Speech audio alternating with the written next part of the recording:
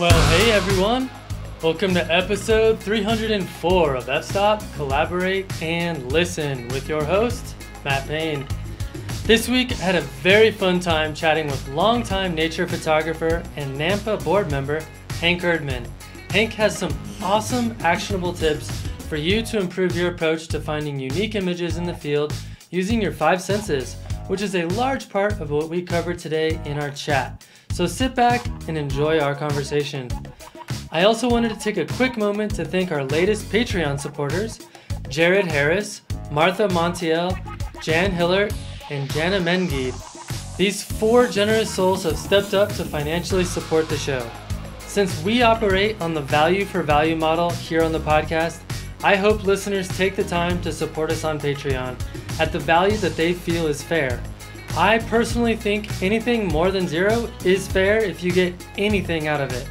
Thanks in advance for helping us out. Okay, let's get to this week's episode with Hank Erdmann. All right, Hank Erdmann, it is great to have you on the podcast. Thanks for having me. I'm really excited about this. Yeah, absolutely.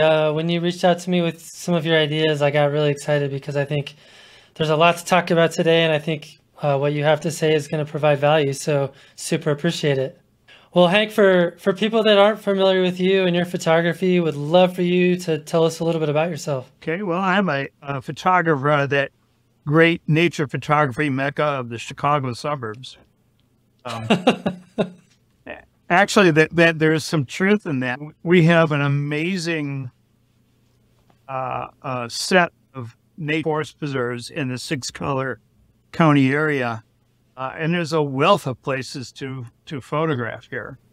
So, and you guys also have a pretty amazing botanical garden as well. We do. We've got the Chicago Botanical Garden, which is neat. We've got the Morton Arboretum, which I'm not going to get into, but I'm persona non grata there now. We helped start a nature photography program there that was really wonderful, and they decided that wedding an event in their nature or their education center was more profitable than teaching classes in photography and art. It's still kind of going, but I sort of rebelled against it. So they said, "See you later," and I said, "You're like, I think I'm good." Yeah. Well, I've been most of my life. It actually started as a young kid. I was a guy always had a camera in his hand, including the little Instamatics of one I melted on the back shelf of a car window. I could have just sagged. But my dad was a printer. He had a little printing shop. And I kind of got into the photographic end of printing and worked in that for a while, and then did something else. But I worked in a place, a manufacturing place, that I kind of conned my way into being their photographer. And 40-some years later, here I am. Wow. So you're still doing that? No, I don't do commercial work anymore. Oh, okay. I worked for a neat little switch manufacturing company in the Chicago suburbs, and had one of the best bosses of my life. So that was very positive. And then made my big break to go into AT&T. I got laid off, and the first thing they get rid of is creative.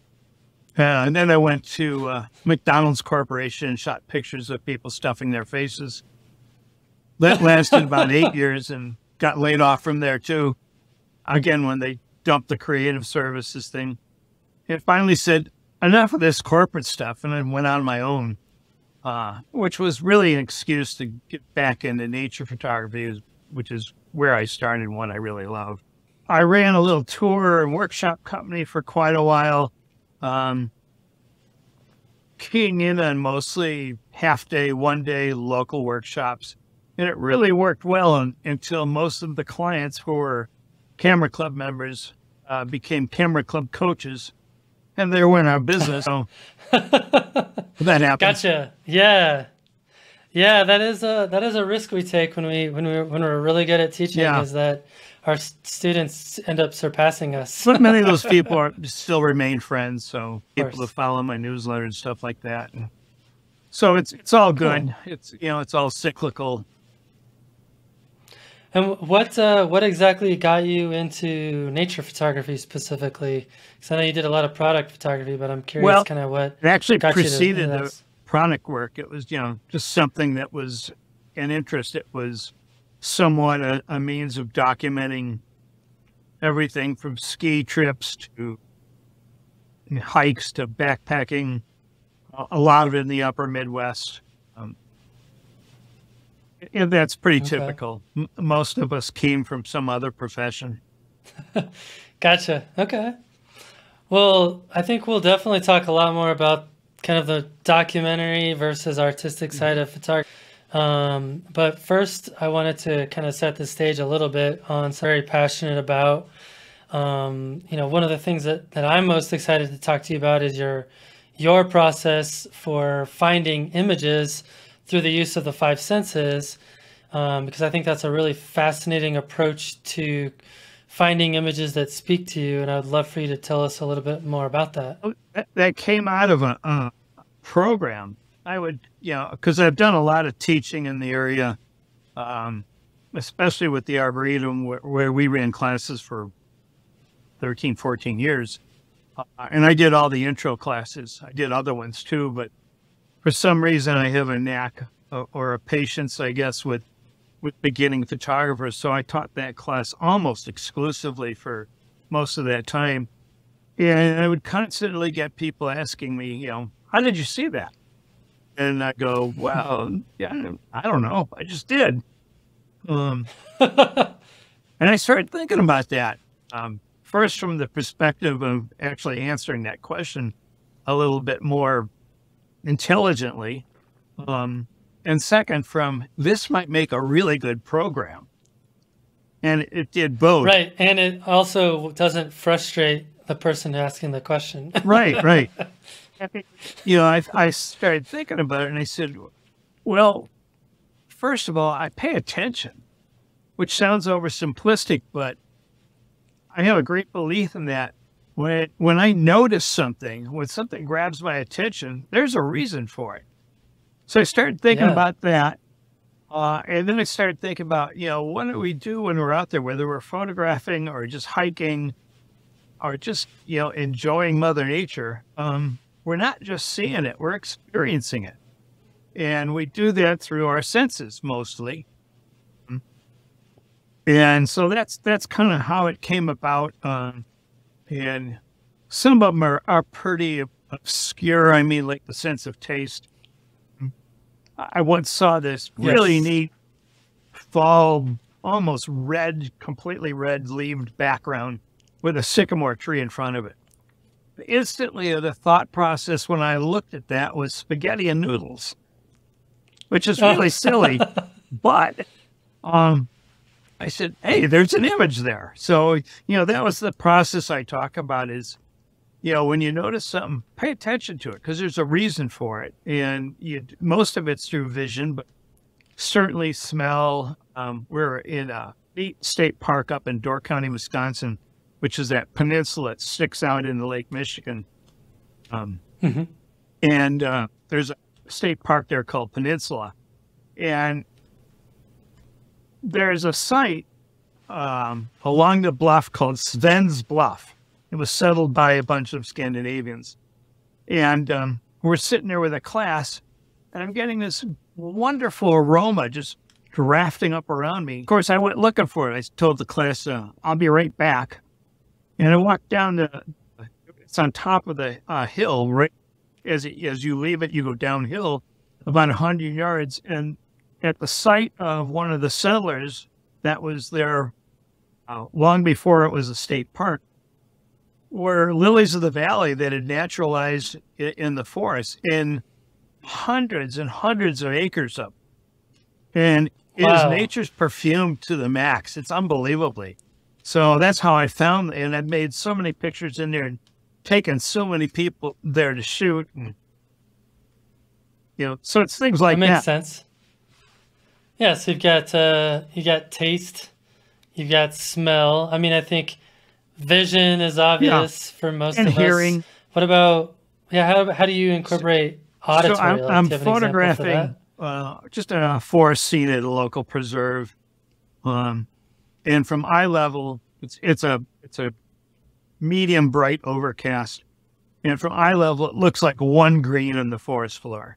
And I dropped a lens cap, and as I bent over about waist high, the light hit these. There's a plant that's common in the Midwest called mayapple, or a couple other names for it. But mayapple a common one, and it's a real flat leaf that's almost parallel to the ground usually. And when I bent to that angle, the gray sky just lit it up like somebody flipped a switch.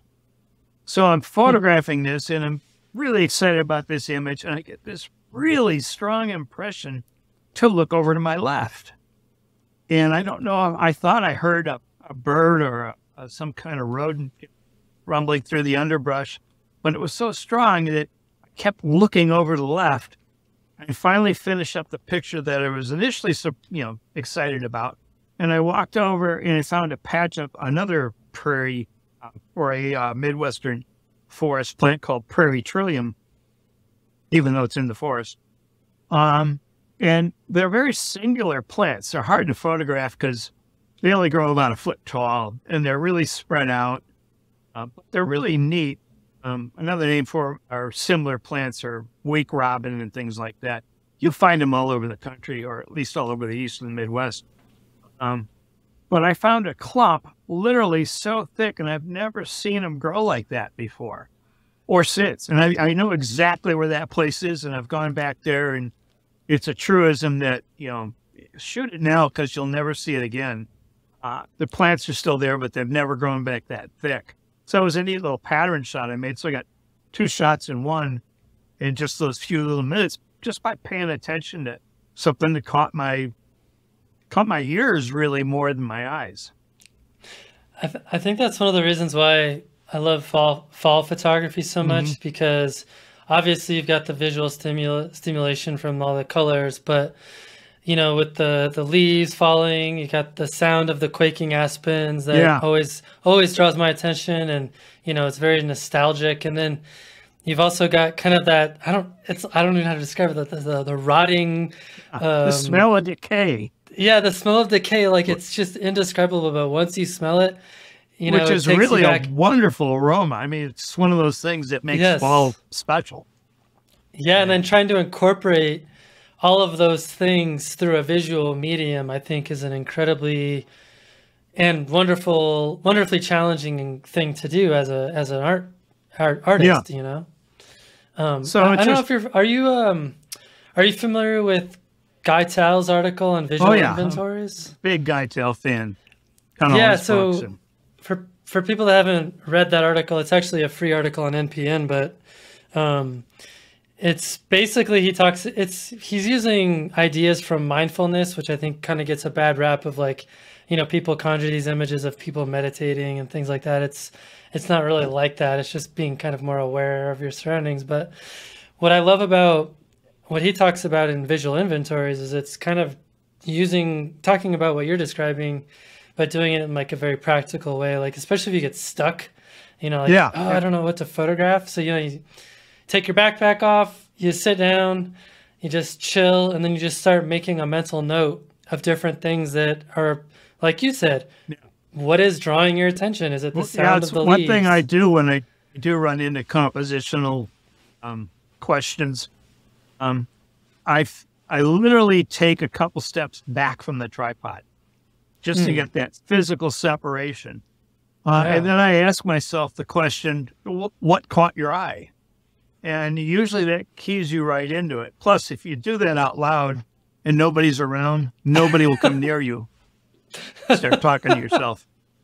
Oh, I'm very guilty of talking to myself in the fields. Yeah, it works. Yeah. No, I think it's a really great approach. And then, like, you can start incorporating some of those non-visual elements into your image. Like, okay, if the wind is blowing the grasses, you can actually do a slightly longer exposure and bring that into your photograph in a creative way. So I think, and, like, even the sounds of blowing things, grasses and leaves and stuff. If you photograph around the Great Lakes or on Midwestern prairies, you will either go nuts or you will learn patience as far as photography goes. Because sometimes things don't stop moving. And I once mentioned that to a photographer, a local photographer here that's kind of involved with the prairie remnant saving project, or it's saved now, but he scolded me. He says, "Oh, if you wait long enough, it'll stop." And I said, "Yeah, it'll get dark too." So, I get it, but sometimes you just got to say, okay, this is what Mother Nature is giving me. It's an opportunity to be a little bit more artistic and be a little less representational and play. I mean, went out there, that's what we should be doing. It's supposed to be fun. Yeah, absolutely. I try to keep that in mind. I love it. And I've sworn at more than a few grass stalks and 4x5 head cloth blowing in the wind and things like that. But usually I chill out and move on. Yeah, I think if a scene or whatever is starting to frustrate you, it's like a good reminder to like take a step back and think about like, why am I here to begin with? Oh yeah, to have a good time. Right. Okay, let's do that instead. Grab a gummy. Oh, there's that too, depending on where you live. But yeah, well, it's Illinois, Right. Yeah. So kind of along those same lines, I'm curious if you could tell us a little bit about artistic sensory perception, and how we can leverage that in our process for making images in the field. Well, as with most of my programs, they are, works in progress. And as soon as I give one, especially after I've given it many times, all these ideas come up. Oh, I got to add this. I got to change this. So they're constantly being updated. And when I started giving what I call my 5 senses program, it's called Experiencing versus Seeing, and it gets into all those sensory perception stuff. I started thinking about, well, there's more than just our physical human senses. There are a lot of artistic senses or inspirations and things like that I started adding into this, to the point where the show got to be about an hour and a half, and that's about a half hour too long for most camera clubs. So I basically split it in two. Once in a while, I still will do the whole thing, but most of the time I'll give the first one and they'll sign up for the second one, or I'll do the artistic one because that's kind of the one that's a little bit more fun. So I came up with 6 artistic senses. And one is awareness. One is contrast, because really I don't look for a given subject in the field. I look for contrast, or I notice contrast. I look for something that stands out against something else. And that's where images are made, So contrast is one. Can I pause you there real quick? Because I think contrast is something that people assume is light, right? And I think it's really important for people to hear much that more. Contrast can be like love and war. It can be like new and old. It can be dead or alive. I mean, there's lots of ways to use contrast. Yeah. Color. Yeah, of course. Yeah. Texture. Yeah, textures. Yep. Shapes. Contrast in different patterns. Yeah, I go through them all. Yeah, nice. Okay, cool. That's really what I look for. Another one is simplicity, especially when you teach novices and beginning photographers. And I was guilty. In fact, there's still times I fall into that trap. Usually I can recognize it. We all want to get everything in the picture. I know. And it's much like a painter. They don't have to put everything in a picture. They just put in there what they want.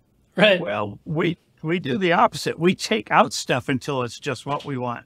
Right. So that's one. Another one is a big thing for me is mystery.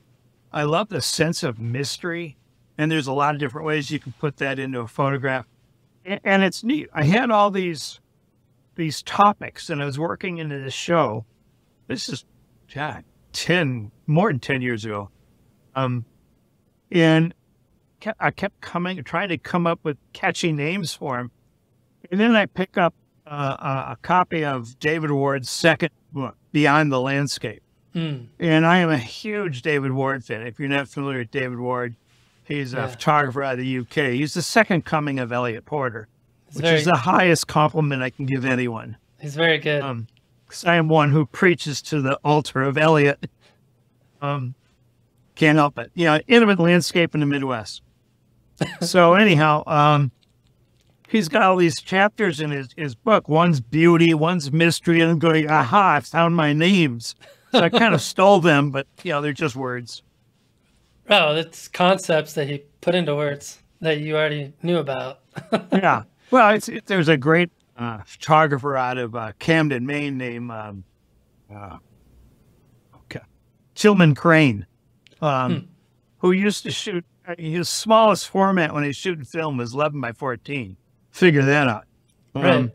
He's now shooting digital like everybody else. But anyhow, he said, good artists borrow, great artists steal. I'm in that camp. Oh, we could probably talk about that for like 2 hours. And I don't really want to, but so those are my artistic perceptions. So you put those together with the human senses, the things that you notice, and then you put around some rules, because I abhor rules. There are no such things in art. Well, there are certainly some strong guidelines, but there are no rules. So when you put the awareness together with some artistic concepts, it's pretty easy to make a good image. Oh, I'm sure lots of people listening are like, it's not that easy. It gets there. Just, it's practice. No, I'm with you. Like, it gets easier for sure. So what did John Shaw say? He says, after you make 100,000 images, you're a photographer. That. My Lightroom catalog's getting close to that. I think that's about right. Got that many slides, so. Yeah. Well, so kind of along those same lines again, I'm curious what practical tips you have for people who say that they don't have artistic eye, which, Well, that's one of my pet peeves, because I used to say that, and every time I think we all do, right? At some think point? about that, I go, that was so stupid. You do have an artistic component.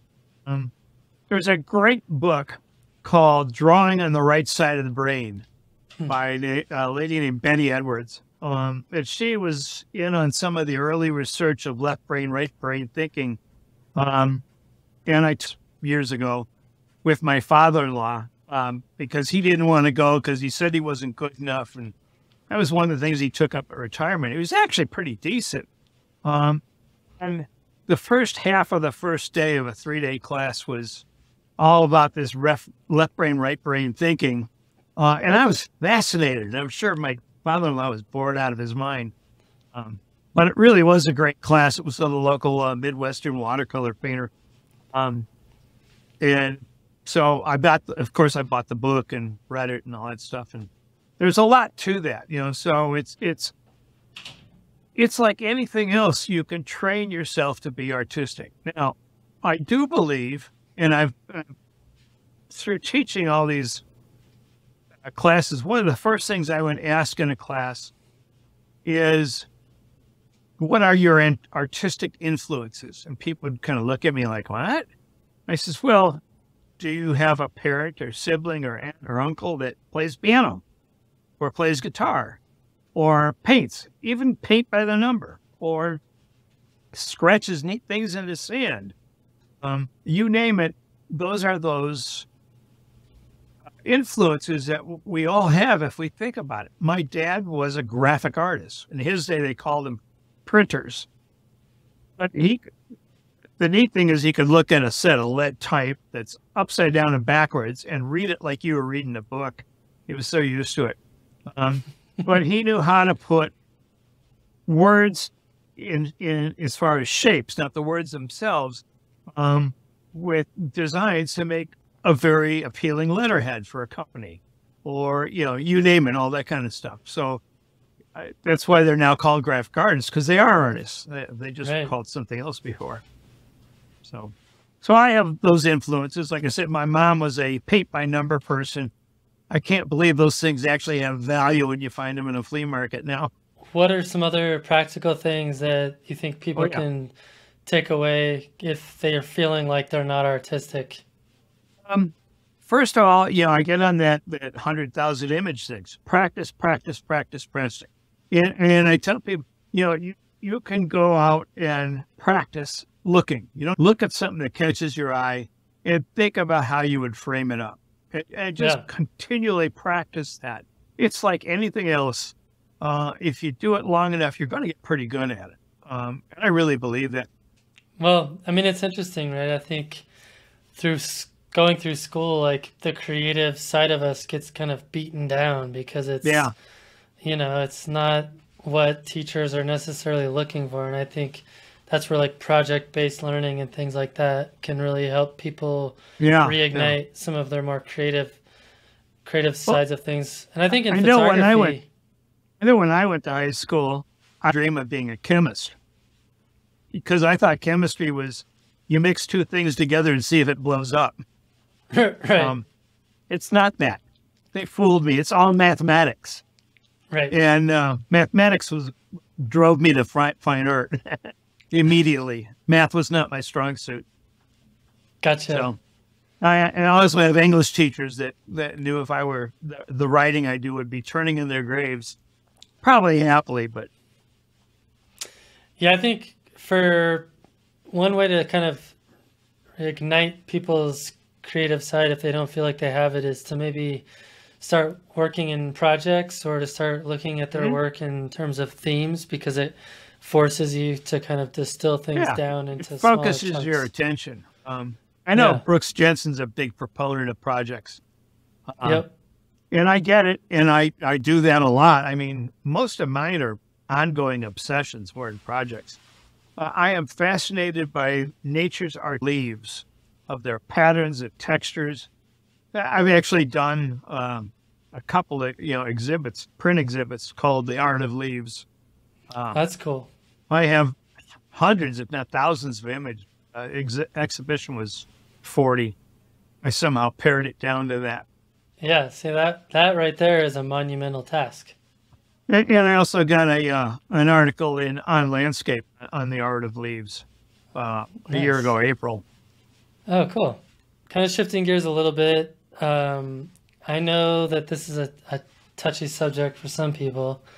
I even wrote an article about it on NPN about a year ago, and a couple of people like lost their minds. But you mentioned to me that the question of what is art Yeah.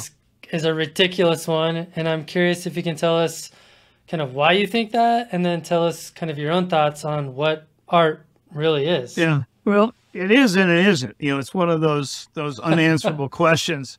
Um, Hmm. I really do believe art is in the eye of the beholder. If you say you're an artist and you say this is art, so be it.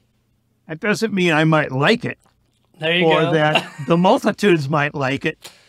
There you Um, go. but I'm not going to have that argument because it's worthless. I'm not going to waste my time on it. Why go around deflating people if they want? There's a lot of room out there for artists. So, I kind of think that question is silly. There was a print from a German photographer.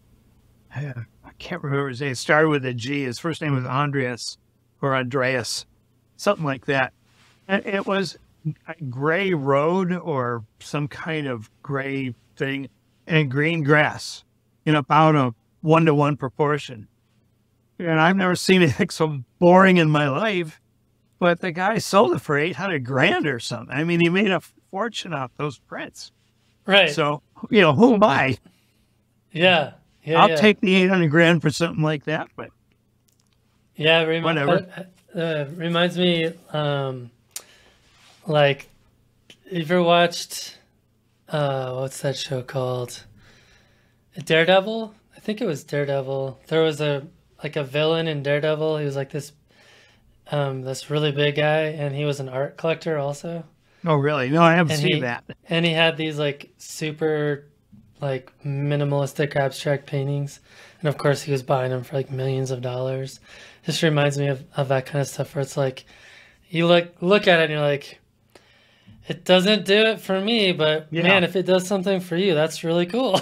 Well, it's like, in art class in college, I had a professor that showing some Jackson Pollock images. And he walked past me, and I must have had a bewildered look on my face because he goes, "What's the matter? You don't like it?" I says, "I don't get it." And he said, "That is your problem." And it's one of the best things an art teacher ever taught me. He said, "Don't try to get it, appreciate it." He said, "Look at the form, the shape, the color, the textures." I go, "Oh, yeah." And now, one of my favorite things in the world is to make abstracts. So lesson learned and quite well, and point taken. So, yeah, no, I think that's a good point. And it's a great explanation. I also like what you said at the start, though. Like, just because it's art doesn't mean it's good, right? Like, or doesn't mean we all should like it. I mean, I've been preaching that a lot. It's like you get into street photography. A lot of street photography prints have sold for a lot of money over the years, and I appreciate them, and I appreciate the moment. I use a lot of Cartier-Bresson quotes all the time, but they just don't excite me. Not that minute to put on a wall. Right. Well, fun fact, Cartier-Bresson actually quit photography because it was too boring for him. But, yeah, I do remember reading that. That's a whole other conversation. Yeah. Well, so interesting, kind of back on this definition of art idea, because this is a topic that comes up a lot and I love talking about it. So it seems to me that the definition of art is fairly broad. Like you said, if you say it's art, it's art. And then for entry, for being an artist or for art existing is basically zero. There is no bar of entry. However, I think there's, like, photographers especially, I feel like, and myself too, I've always revered artists as being, kind of like this quote unquote, greater than kind of entity. Like, oh, this is an artist. Like, they're put them on a pedestal. So do you think there's a danger of putting artists on a pedestal as it relates to our own pursuits as artists? No, I think the only danger is if you put yourself on a pedestal. If you let that get the best of your ego. I mean, we all have one. We wouldn't do this if we did, but you kind of keep it in check a bit. So I don't know if there's a great danger in that, because the phonies usually get found out. I think they do. But there's an old, one of my favorite comics, who's an artist in his own right, was George Carlin. And one of my favorite quotes from Carlin was, "You nail together two things that have never been nailed together before, and some schmuck will buy it." So there is that part of art. That is true. So, like I say, I do this. I come from the point, this is supposed to be fun. It should be enjoyable. Sure, there are frustrations at times. I've learned to get past a lot of that. Having been in this for quite a while, 40 some years, you gain some perspective that, it's the old quote, when somebody turns 20 something, "Gee, Dad, I didn't know you were that smart." Time gives you knowledge. So you learn some things, you learn what to really work on or obsess over, and other things you learn to, take them as they are, take them as Mother Nature gives you, for nature photography at least. So I'm kind of lucky. I have, fairly thick skin. When I came up with photography, the whole business was, you do a book if you really want to be famous. Almost did one. I was 2.5 years into a book project when they canceled it. Oh, man. Long story. Brown trout. We were doing a book on Michigan, but we sold them a lot of calendar images, so we made up for it. But it was publishing, and it was stock photography. Where we used to have a $100 or $50 minimum, depending on the client. Now I'm selling images for 10 cents, for God's sakes. I But, know.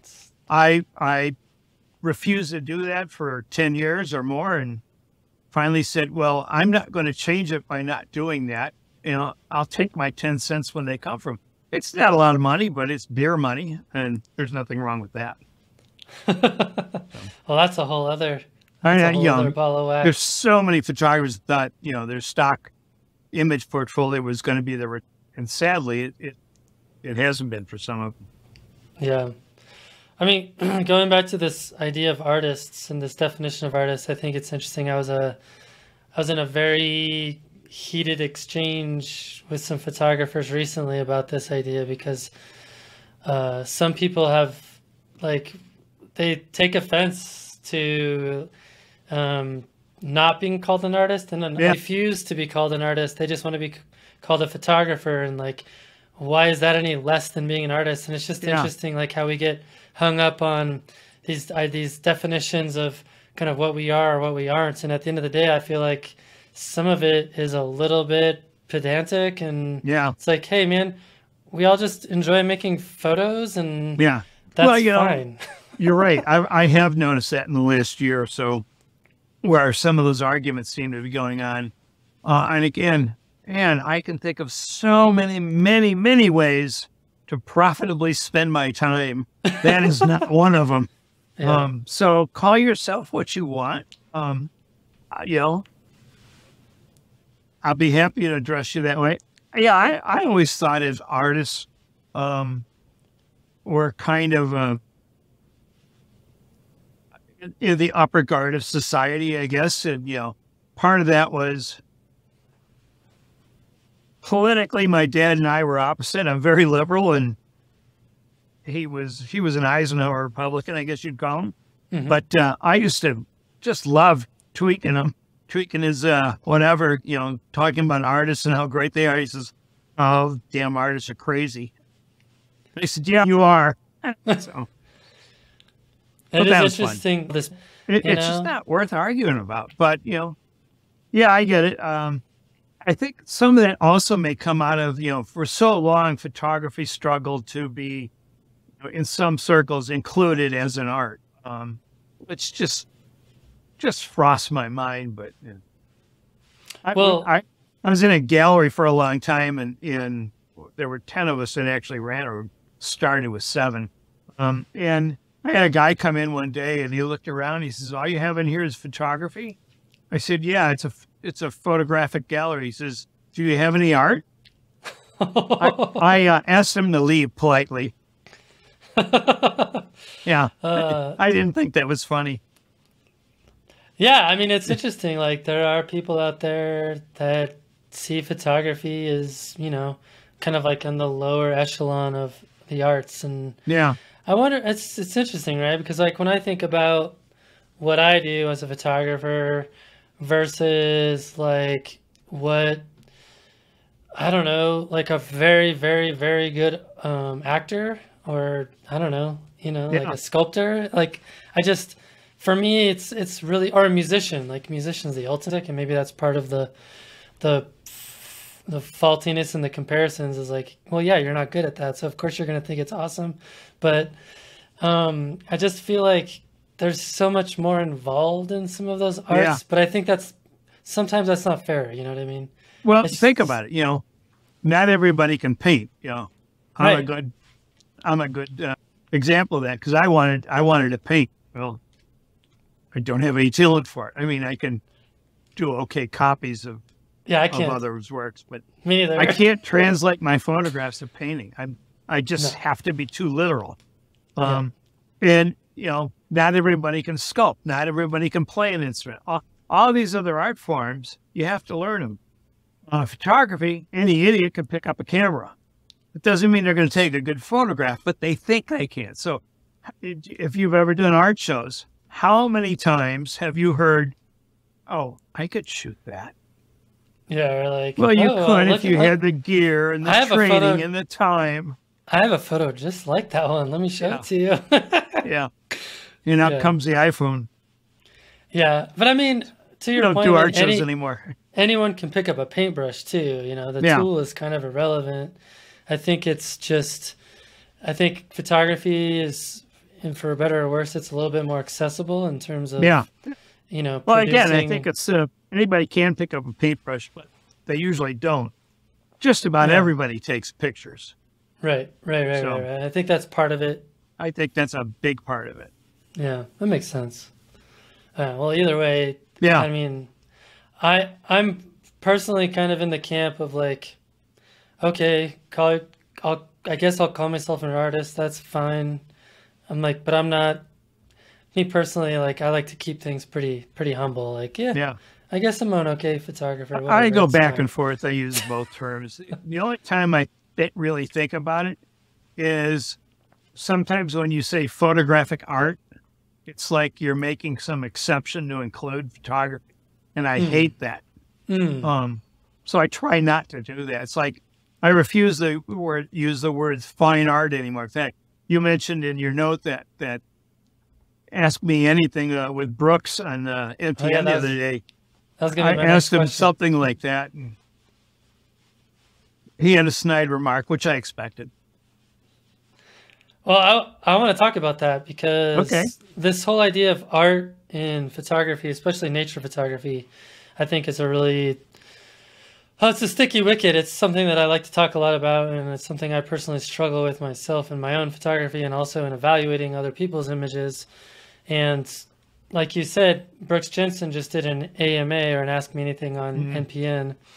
And I asked him a very specific question about this because he had a really interesting article in one of his Lenswork magazines about what he calls orgasmographs, which is basically like yeah. if you could just imagine like a really pretty picture of the landscape, right? I think that's what he's kind of describing, which, Mm, you know, when you think of landscape photography, I think that's what most people picture is like, oh, it's a stunning sunset or sunrise or whatever, or a beautiful waterfall scene with yeah. wildflowers, whatever.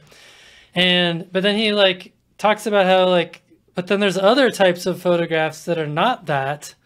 They're more subjective in nature and they're more artistic and personally expressive. But it's like for me, it's like how can you realistically differentiate between those two types of photographs without first having a conversation with the photographer who created them to fully understand what the intent was behind the image? Like, sure, I'm guessing some people making quote unquote orgasmographs were just trying to make a representative, you know, documentary photo of a beautiful scene. But I'm also guessing that some people that are making those types of images are also trying to translate to the viewers something about their personal connection with nature or something that they see in the beauty of nature that maybe other people don't see. So it's like, how do you differentiate between those, Uh, man? again, it's not something I really try. Um, Come on, no, man. no, just from the standpoint of how do you put some of those things in words? There's absolutely nothing wrong in taking a picture of nature's wonder just for the sheer beauty of it. That's another one of those artistic concepts. Celebrate nature because it's definitely worth celebrating. It makes me feel good to see things like that, especially to shoot things like that. So in some cases like that, I don't really want to change it. I just want to, wow, isn't this wonderful? Take a look. Right. Check this And out. Isn't it yeah, amazing? and then there's other times that, yeah, you want to put on those quote unquote artist hats, and do something different. And I think for me, I want to do it all. I don't know if that's greedy or it's just like I don't want to get bored with one or the other. Um, a long time ago, so this had to be, I think, the mid '90s when Freeman Patterson came out with his book, Photo Impressionism and the Subjective Image. Good friend of mine, who's still a good friend, came running into a camera club meeting. I've been a member of this one club in the Chicago area for 40 some years. He said, Hank, you gotta check this book out. And that's what the book was. And I remember at the time I was really stuck in my composition. And I look at those images now and there's nothing wrong with them, but except that they're mechanically all the same. You Hmm. know, back when, Formulaic. yeah, because back when you're starting out, you're learning the rule of thirds. And I refuse to use the word rule in any of my classes. The somewhat guideline of thirds or corners or eighths or 1/16, it's a starting point. Use it as such. So, when he gave me that book, I was in this rut. And there are pictures in there of a stack of jeans folded. There's, pictures of things moving and out of focus or very selective focus. And to me, it was like an epiphany. I said, this is right. Because all of a sudden now I had an ability or the opportunity when something wasn't working traditionally or the light was bad, here's something else to do. It's not that I don't want to time out there. 'Cause back then I was still working full time as a photographer, commercial, corporate. But, you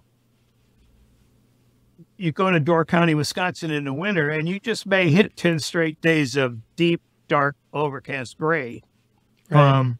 So you either go to the bar or you go to the shoreline and shoot ice, or Right, a little bit of both. that sounds like great woodlands conditions. Yeah, there's always something out there if you look hard enough. And maybe it won't be the greatest image in the world, but again, it's practice. It's learning to see, learning to simplify, learn all those things that we talk about.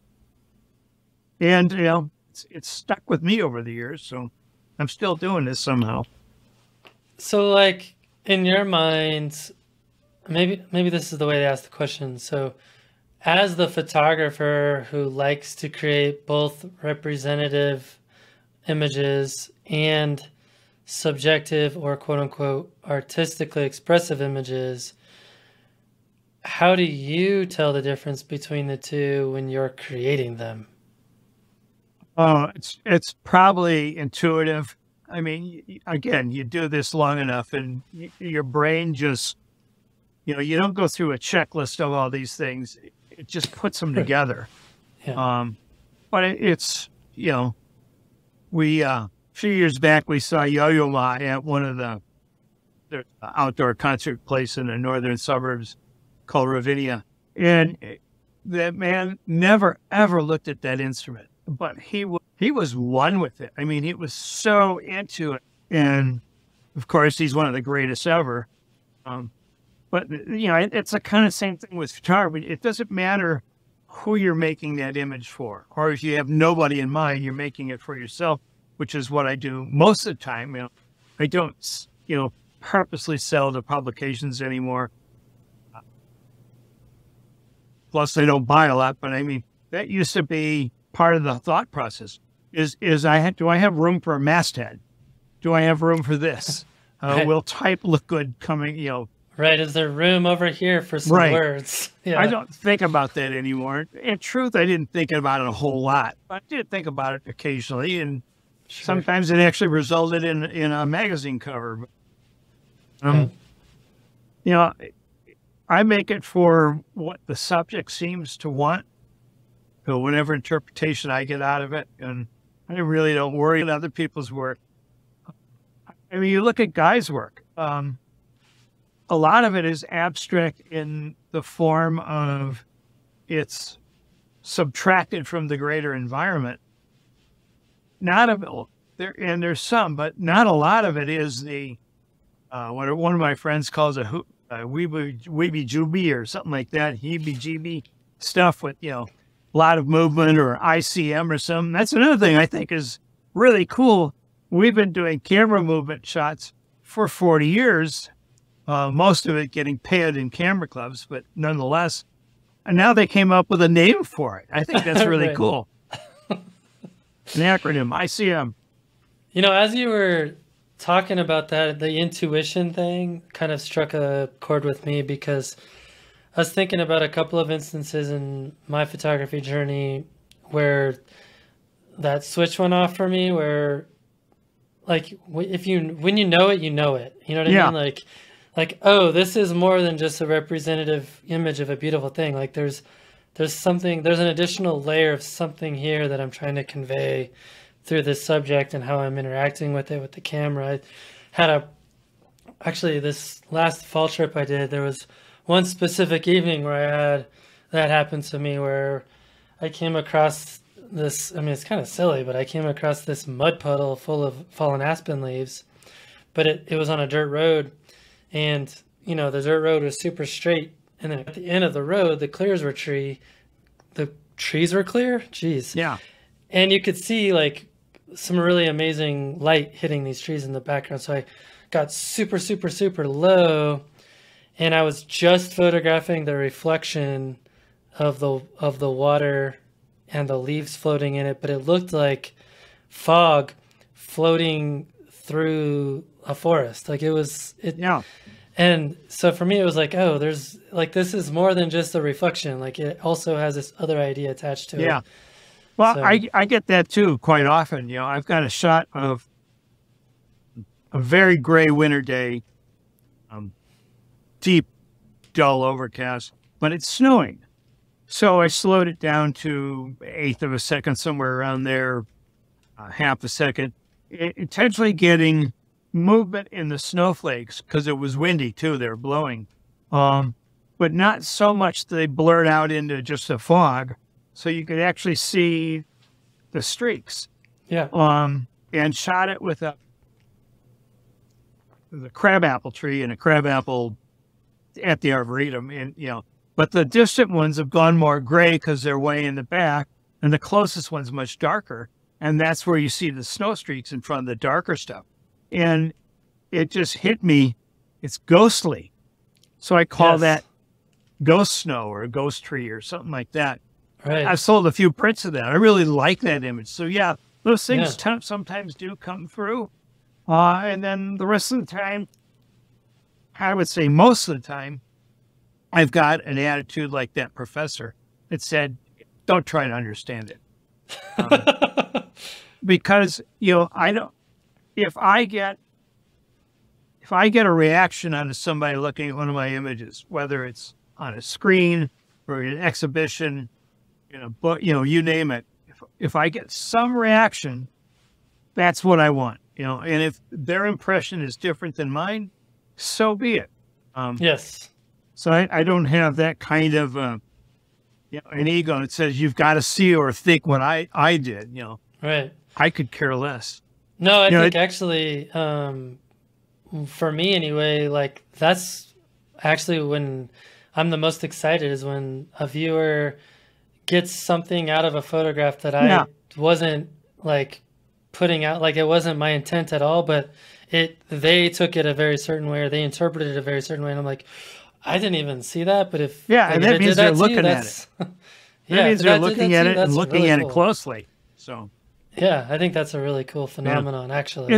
it's like that gallery we went to. The thing I would do every time we opened an exhibit, I would watch people as they walked around the room and notice which pieces they stopped at and really looked at.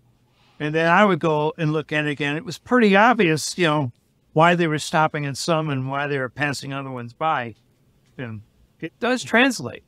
Yeah, definitely. Well, so not to put you further on the spot, but I would love for you to tell us why you make photographs. That's. I think I could say it's who I am. It's what I do. It's really that simple. Like I said, I wanted to do other things when I found out they were math based. But I was always interested in art. Just from very early age. I can remember my dad taking me down into the basement washroom. He had painted a light bulb red, and he contact printed with orthochromatic materials, and then took it out. He took and made the print, fixed it. When I watched this all happening, I was 6, 7, 8 years old, something like that. And I was fascinated by it. Then we took it out in the sun before it was fully fixed and brown toned it. I've never forgotten that. So Right. again, we're a product of our imagination. We're a product of our environment, our experiences, our prejudices. our education, all this stuff goes into making you who you are. And it just seems like everything pushed me towards art. Photography is where I found my biggest calling. I'm also into artistic cooking and wine. I worked as a wine consultant for 6 years. Oh, cool. Yeah, that was fun. I needed a job towards, I took 6 years off. I retired from all that about a year and a half ago. So I say now that photography has gone from an occupation back to an avocation, because I'm not worried about the monetary aspects anymore, because there aren't many, but I don't need that. So Gotcha. I can just concentrate on art and sharing what I know and doing things like that. So that's kind of the crux of it. But that's what I do. Love it. And photography is a way of, it's a way of sharing that whatever artistic talents I have. Yeah, and obviously you're getting something out of it in return as well. Yeah, if it's nothing more than a attaboy, that's wonderful. That keeps me happy. Yeah, it's interesting, right? Like, there's, because people get slammed for chasing likes and comments on social media, right? But it's like, at the end of the day, as we go through life, there's actually not that many ways to actually get authentic, genuine, I don't know, like feedback to like, oh, you're doing a good job in life. So I think the arts sometimes is a great way to seek that out. Yeah. And I don't count likes. I do note when I get a bunch, but I still use Facebook. There are bad things about it, but there are good things about it. And it's a way of sharing. I know there's some names like King off of it completely now, which is too bad because I love seeing his images. But whatever platforms you're out there and you're comfortable with, that's what we do. And again, like I say, it's a way of sharing stuff. And I'll be honest, it's nice getting those attaboys. It's nice being complimented. Totally. So, yeah, I mean, come on. Makes the world go around. Yeah. So speaking of like reaching people and, the medium of communication, tell us a little bit about the newsletter that you put out. So I started a newsletter back when I was doing my little workshop tour company, which we called Lake Effect Photographic Adventures. Lake Effect, is a big thing in the Great Lakes. That's how Buffalo keep getting pounded this year. It's all lake effect snow. Northern Indiana gets that too, by the dunes. And southwestern Michigan, which is also really good wine country. So I get over there a lot. It's neat. But I started that as kind of putting a little bit more into our brochures on our events. And then I started doing the newsletter to find people to go to the events. And then I stopped doing the events. I got rid of that. I basically shut the company down in 2013 because it wasn't working anymore, and I needed to find a job. That's when I got the wine job for a few years. And I still do some workshops. I do a couple events for NANPA on occasion for their regional events. I do an annual workshop up in Door County, Wisconsin, at a really neat place called The Clearing. It was started by a landscape architect way back in the 30s or something, who designed most of the Chicago parks. That at the time were wonders of the world. Still are. They've redone a few of them. So that's kind of where the newsletter came from. And early on, I've been using Photoshop since Photoshop 2. And I don't mean CS2. I mean 2. Right. Long time. So I use Lightroom to catalog stuff, but I really use Photoshop for all of my work because it's what I know. Right.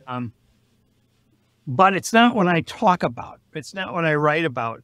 There are many, many people that are far better than I at explaining that stuff. I pick and choose what I use in there. It's simplistic, but it works for me. But what I do think I know a little bit about is composition, and it's the same thing. The few times I do critiques anymore, I do them in class because people like them. But we approach it from a positive standpoint. So you're not just saying something stupid like, oh, the maker should have been closer. That drives me nuts. Well, maybe he didn't want it. Maybe he's afraid of grizzly bears. I don't know. Yeah. So I'll make a critique and it says, well, this I don't think works, and here's why. And if you don't do the here's why, your opinion is invalid. So the first thing I tell people, first, it is an opinion. That's all it is. But it's based on some experience. And, the great thing about is opinions are you're free to take them or leave them. Totally. That works out pretty well when I do critiques. So that's the whole kind of thing with the newsletter. I'll talk about subjects like photography as an art form and that old riff. I'm sure we're just tired of talking about that. But I may talk about things like, in fact, I just recently did a representational versus artistic blog. I'll do my 5 senses and 6 artistic senses. I'll do blogs on them. Then every couple of years, I'll repeat them, but with a new take. I just submitted one to NPN on simplicity. It's going to run the end of the month. An article. Awesome. Yeah, Nice. I thought it was very cool. I mean, I joined that, and I said, if I'm going to belong to this, I might as well participate. So Absolutely. Yeah. So definitely. I love that. It's a neat thing they're doing. I'm really glad to see them revive that because I never saw the original form of it. Yeah, it's way different. Yeah. Yeah. All right. Well, earlier you had mentioned Nampa, just in brief passing. And I'm curious if you could tell us a little bit about your involvement with NAPA, what it is, and why it's an organization that you're a part of. So way back in the early 90s, when I was just getting started, there was ASMP, there was PP of A, there was all these, what's the Magnum, all these agencies and groups that spoke for photographers. But there was nobody doing that for nature photography. And a bunch of my friends and I kept saying, damn, there needs to be an organization for us. And then all of a sudden, we heard about the meeting that had taken place at the Roger Tory Peters Institute in 1993. And lo and behold, there was an organization there all of a sudden. And I joined immediately, and I've been a member since. So, because it is the only group that speaks for us. And they do some things that we don't even notice. Through some of the members, especially Sean Fitzgerald, they've been fighting the good fight on copyright and getting a lot of progress. So speaking for all creative artists' rights, which is really important, especially when you look what companies pay now. Right. And how many, a friend of mine uses a legal service. That's how he makes most of his money now. He does have this legal service that will do searches. They have some hoodoo kind of software. They can find his images being used illegally. Yep. And he found out agency, some kind of creative agency that you would think knew better, but they had somebody design something for him and it ended up on their logo and they were using it illegally. That's a nice payday for him. I use one myself, and I just found a lawyer using one of my photos on his website to promote his services. You would think a lawyer would know better. Yeah, you would think a lawyer of all people would know better.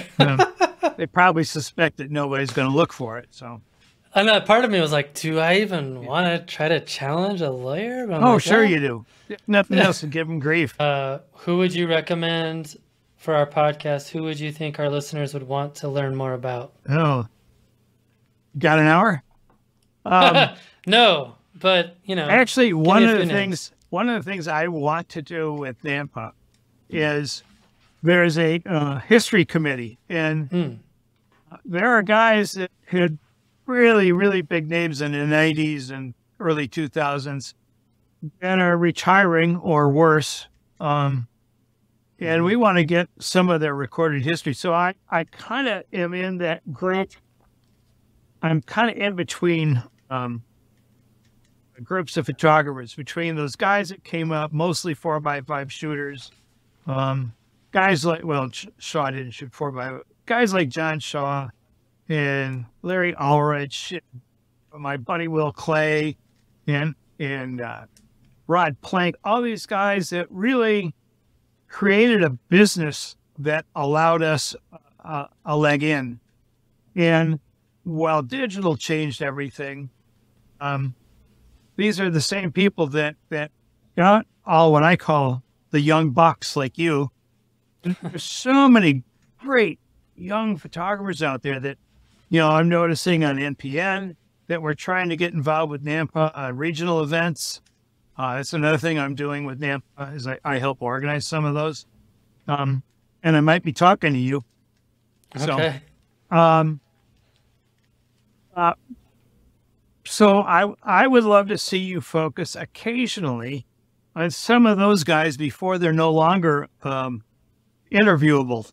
Yeah, I know. Specifically, you should really talk to my buddy Willard Clay. Will's a great guy. Like me, he's no short of opinions, but he's a great photographer. He's a really good guy. Huh? I said I love people that have opinions. Yeah, That's he not a does. big deal. I think David Ward, if you could get him, would be incredible. Yeah. Out of the UK. For sure. All those guys. Cornish, they're all good, but especially David Cornish Ward. is coming up. We've already Is he? recorded. Hey. Yeah, We'll be listening to that. So actually, by the time people listen to this, it'll already be out. But yeah. Oh, cool. Actually, technically, you can listen to it today if you're a Patreon supporter. But yeah. I am. Yeah, so it's on Patreon right now. I'll check that out. Yeah. So there's a couple. Craig Blacklock out of Minnesota would be really, really great.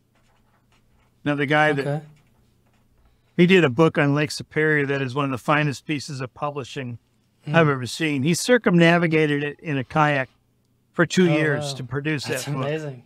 Yeah. That sounds awesome. So Cool. those are some Hank, of my heroes. These are great suggestions. I'll do my best. Great. If you need an introduction, let me know. I know a few of them. I'll probably take you up on it. Awesome. Well, Hank, this has been super fun. I had a really great time, and thanks so much for spending the hour with us to share your knowledge. Well, I appreciate the opportunity, certainly. That's to me, this is what it's all about. It's sharing stuff. So yeah, cool. It's another way of doing it. Love it. Cool. Great.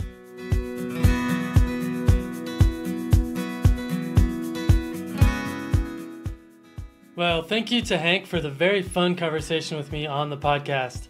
I really appreciate you taking the time to chat. I love your idea of trying to get some of the more seasoned generation to come on the show. So if anyone can help with that, I would take it. Before we part ways, I wanted to remind listeners about a great opportunity to improve your photography over on Nature Photographers Network. NPN is one of the best platforms for improving your images because there is a dedicated and active audience of photographers at all levels participating in the critique forums over there. David Kingham, who owns NPN, has been pouring a lot of energy into improving the critiques over there. So if it's been a while since you visited, have another look. If you're new to NPN, you can join for just $49 per year by going to npn.link/fstop or by clicking on the link in the show notes. You can also use the code FSTOP10 for a 10% discount. I hope to see you there. Coming up on the show, we have a few great guests. First up, we have Walid Azami, a commercial photographer who is joining us to talk all about pricing your work. After that, we have Michelle Sans, a fine art photographer living in Virginia. I'm looking forward to both of those chats, so stay tuned to hear our engaging conversations. Okay, that's all for now. Thanks for stopping in, collaborating with us, and listening. See you next week.